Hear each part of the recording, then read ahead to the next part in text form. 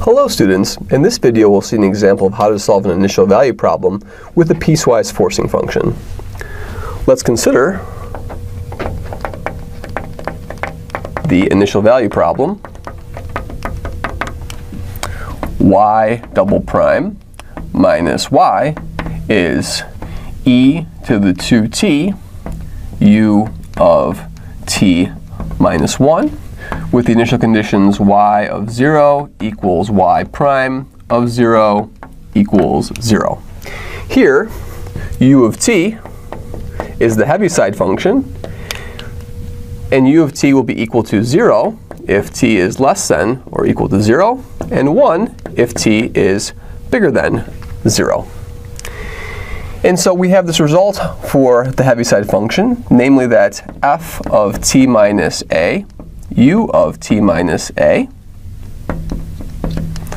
will Laplace transform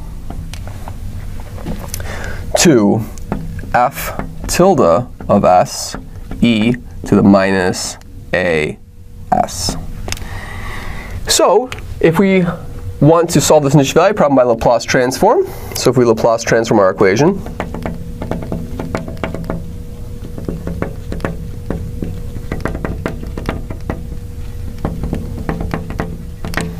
we will have s squared y tilde of s minus s y0 minus y prime of 0. That's my Laplace transform of the second derivative. Minus the Laplace transform of y. And now we'll have to figure out how to do the Laplace transform of this function e to the 2t u of t minus 1. E to the 2t u of t minus 1 can be written as u of t minus 1 e to the 2 t minus 1, but then I've added in a e to the negative 2 power, so I have to compensate that by an e squared. So this will be e squared, that's just a constant term that comes outside, and then I have the function e to the 2t shifted over by 1 unit. So the Laplace transform of e to the 2t is 1 over s minus 2, and then I need the e to the negative s for my shifting of 1. And so now we notice that both of these terms over here are 0, and so we will have s squared minus 1 y tilde of s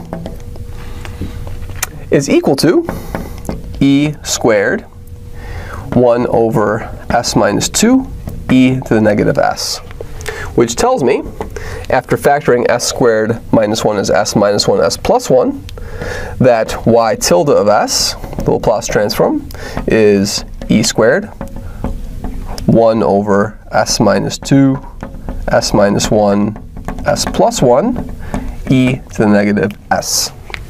And now we have to find the inverse Laplace transform of this expression. When you find the inverse Laplace transform of an expression that has an e to the negative as term, we temporarily avoid it and ignore it and find the inverse Laplace transform of what's left over and then shift later on. So now what we'll do is we'll use partial fractions. So this expression over here, the white expression, will be equal to a over s minus 2 plus b over s minus 1 plus c over s plus 1. And now we can find by multiplying by the s minus 2, s minus 1, s plus 1 to find the coefficients.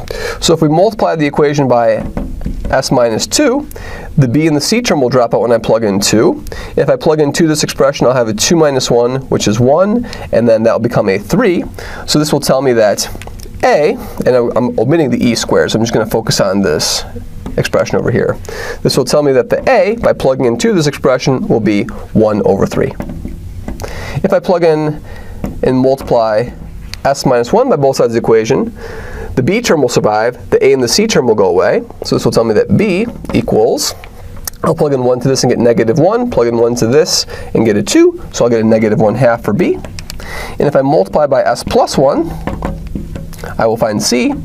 c will be, cancel this out, and plug in negative 1, so I'll have a negative 2 and a negative 3. So negative 2 and negative 3 is going to be positive 1/6. So I found a, b, and c. And so now we can rewrite what y tilde is. So y tilde of s is e squared that's a constant. And then a, so 1 over 3 over s minus 2. And then b, so I'll have a negative 1/2 over s minus 1. And finally, a plus 1/6 over s plus 1, e to the negative s. And this is going to shift my Laplace transform over by 1 unit. So when I find y of t, I will have e squared, that constant, and then a 1/3, and then I'll have an e to the 2t, but the t will be shifted over by 1 unit, so I'll have a t minus 1. Then I'll have a negative 1/2 e to the t, but now the t will be shifted over by 1 unit. And finally, I'll have a 1/6 e to the negative t, but that negative t will be shifted over by 1 unit. And finally, I will need my Heaviside function, a u of t minus 1. And this is the solution of our initial value problem with the delta forcing.